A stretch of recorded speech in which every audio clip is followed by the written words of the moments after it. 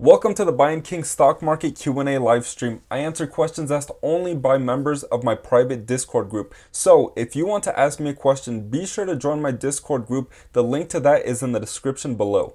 Now, something right off the bat that I want to address is so many people are wondering, why is Tesla up 3% today and Apple is up 4% today? Like, what's going on with these stocks? Did some huge news break out? I mean, Tesla trading at over $2,060 a share, and here's Apple at $493 a share when it was just at $300 like a couple months ago. So what's going on here is, you guys remember the stock split that Apple and Tesla announced? Well, today is the last day that you can buy Apple or Tesla stock before those stocks split for the public. So if you already own Apple and Tesla stock right now, then you're guaranteed to have the split by August 24th, I want to say. I know that's the deal with Apple. I'm not too certain if that's the deal with Tesla. So there's a whole lot of confusion in the market right now. I've tried to make as many videos as I can explaining to people why it's not super important to buy Apple or Tesla before their stock split. It doesn't make that much of a difference, but right now a lot of people are being told that if you buy it right now, you'll 4x your money by the time the stock splits, and that's not how it works at all, guys. It's just a matter of taking every one share that you own right now, and it will be divided into 4 separate pieces. It's like taking a $1 bill and exchanging it for 4 quarters. That's the way that Apple stock split works, the 4-to-1 split. So you have more things to carry around, or shares, but they're all 25 cents each, not a dollar. So it still adds up to the same amount. It's just you have more shares now. So it doesn't really make a huge difference. And in Tesla's case, it'd be like if you were to take a $100 bill and exchange it for 520s. Same amount of money, just more bills now. So it doesn't really make that big of a difference. But now whenever you buy one Tesla share, it will only be buying a $120 bill. So if you still want to buy as much as a Tesla share is worth right now, you'd have to buy all 5 of these shares. But I'm not going to get into the weeds of whether I think Apple and Tesla are worth buying right now. I will tell you that I'm not buying these stocks. I don't have any interest in them right now. They're trading a little rich for my liking. But that's just my 2 cents on that. Thoughts on NVIDIA? Yeah, I haven't looked into NVIDIA since like 2018 or something. But I will tell you, so NVIDIA is a graphics chips company, and I'm not too great with hardware, technology hardware, just because chips are not my strong suit, and I don't understand like who's gonna make the best chip. Will it be Intel? Will it be NVIDIA? Will it be AMD? I'm not sure. I'm not gonna look too much into the background of them. I just want to look at their balance sheet and income statement and really try to make sense of their valuation. So NVIDIA, a stock that trades at $500 a share and a market cap of $308 billion. Wow. Jesus, that is a gigantic company. We'll see if we can make sense of this market cap though. So they currently have a PE ratio of a 92x, which doesn't have to be terrible. Right now, profits are all over the place during COVID-19. So we'll do our own research and see if that's reasonable. And they have an EPS of a 5. So what this means is that for every $500 that you buy of this stock, you're getting $5 worth of profit. So you're pretty much paying $500 for a company that's making $5 in profit a year. So a little rich, but maybe they're growing and maybe their future is yet to be had.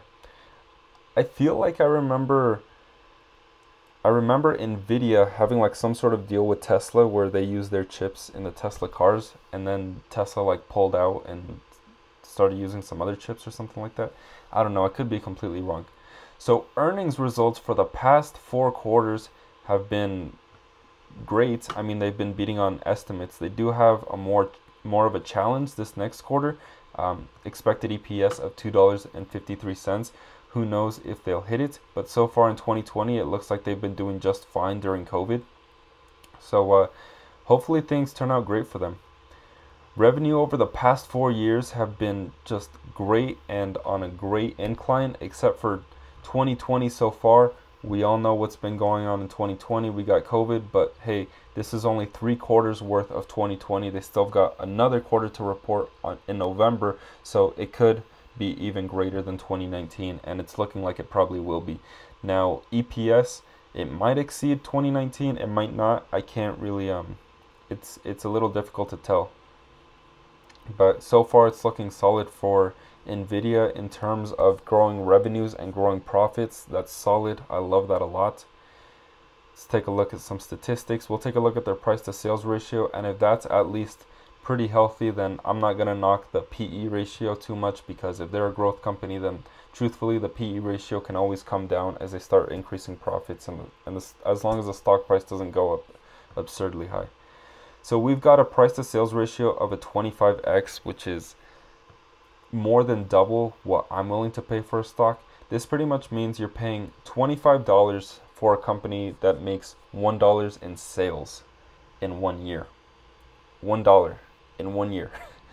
If you were to use like the lemonade stand analogy that I love to use, if a kid selling a lemonade stand only made $1 in a year, would you buy it for $25? The whole business? It's up to you. But so that's just a little observation I like to make. I'm not too interested in their income statement. We already saw their profits and their revenues. So we are going to look at the balance sheet to see how financially strong this company is, how much money is in their bank accounts pretty much. So cash on hand, we've got pretty much $11 billion cash on hand, which is a decent amount, but when you've got a market cap of 300 billion, I would definitely expect you to have a lot more than that.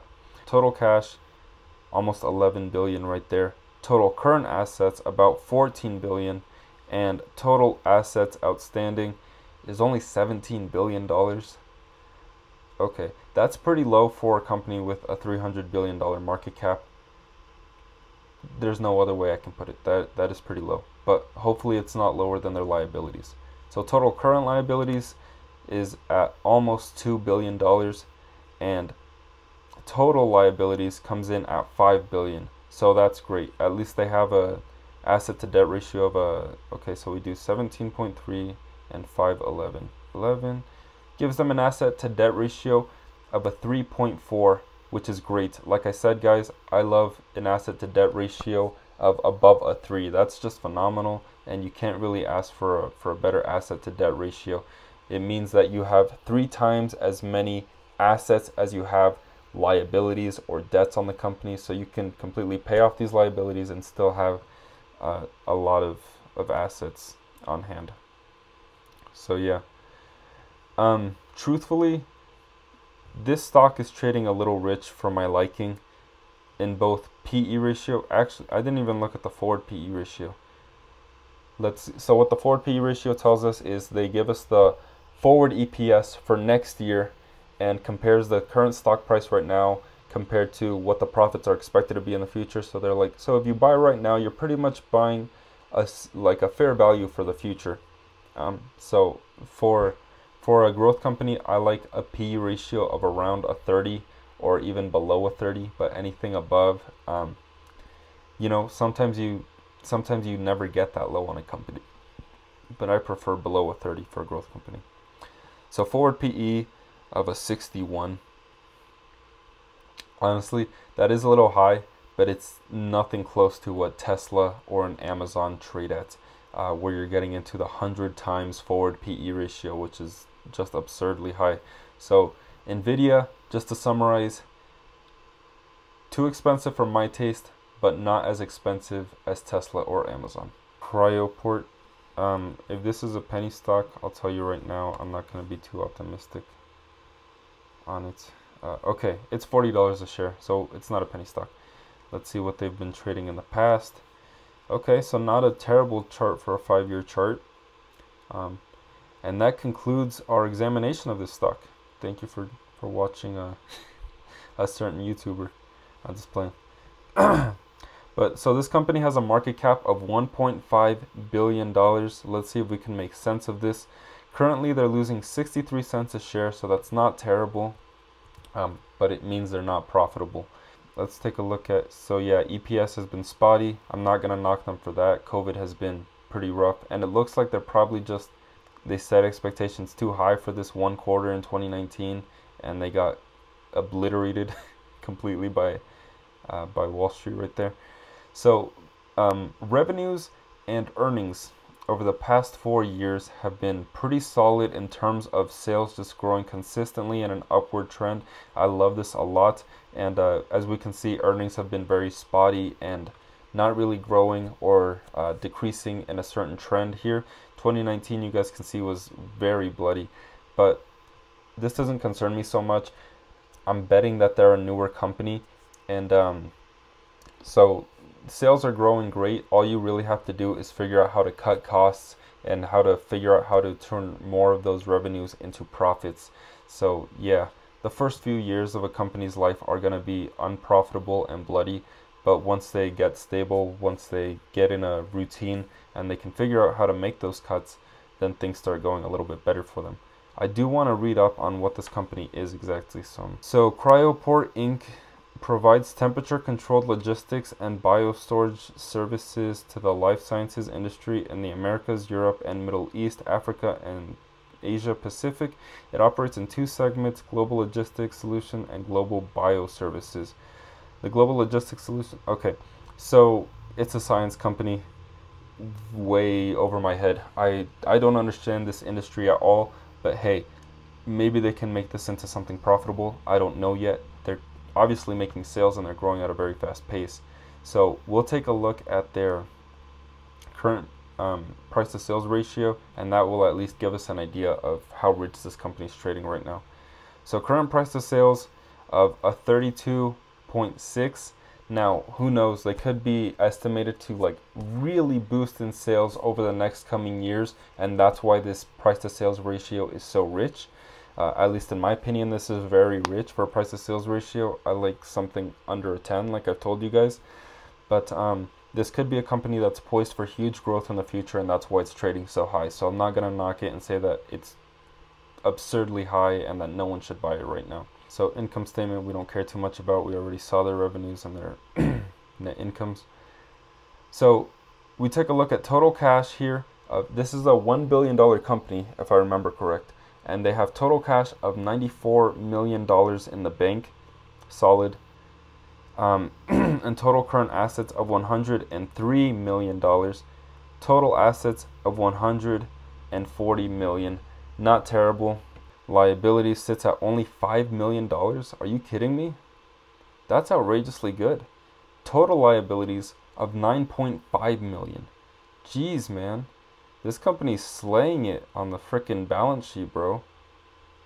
That's crazy. Okay, so if we were to do an asset to debt ratio on this company, so we take 35.8 divided by 9.5. So we're getting an asset to debt ratio of a 14x.